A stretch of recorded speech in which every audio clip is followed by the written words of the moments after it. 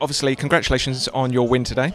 Can you tell me a little bit about the award that you've won and the film that you've won it for?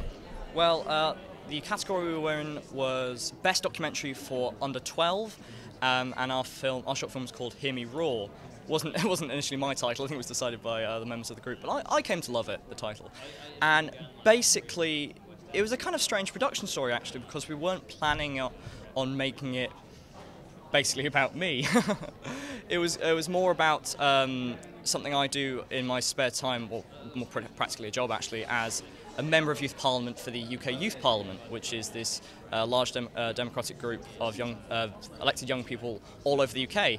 And originally we were going to make it about UK Youth Parliament, because it's an amazing organisation that does amazing things. But as we spent time with the wonderful filmmaker we worked with, Annabelle McCourt of Cut Limited, she came to, I think, see things in me that would work as an interesting idea for a documentary. And as it went on and on, it became a lot of sound bites from me, a lot of just strange images that some incoherent Jackson Pollock style cinematography, and it came together to basically just be about being a teenager outside of the status quo of what is popular, what is cool, what is attractive, things like that.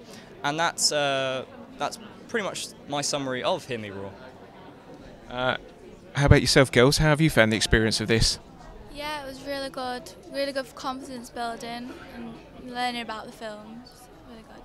Yeah, I mean, I do a lot of sort of award shows, but coming to Into Film to sort of present an award for young people has been incredible, and to be in a room full of young people who are just outshining everyone constantly, and the work they do is amazing. It's been a really eye-opening day for myself.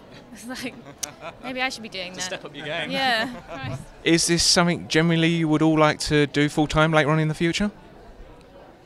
Not really.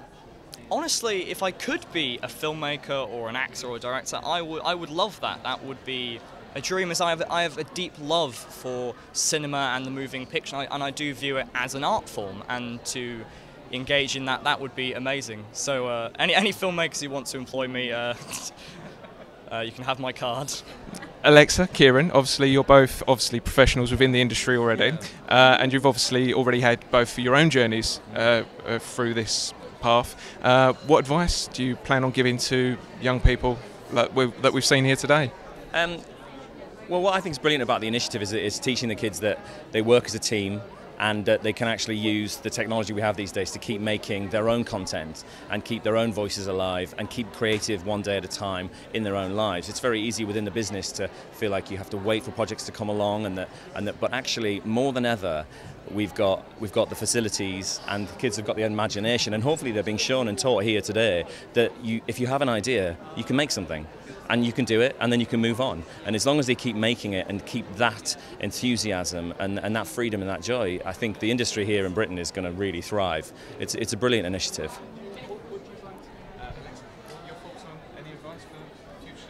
Yeah, I mean, I think these young people have been given the best start thanks to initiatives like Into Film and the people that are helping, people like Cut Limited. So my only advice would just be keep going and just carry on making. Making's important, because I think as an actor, which obviously you two are not, you tend to sort of slow down a bit, but then to make your own work is amazing.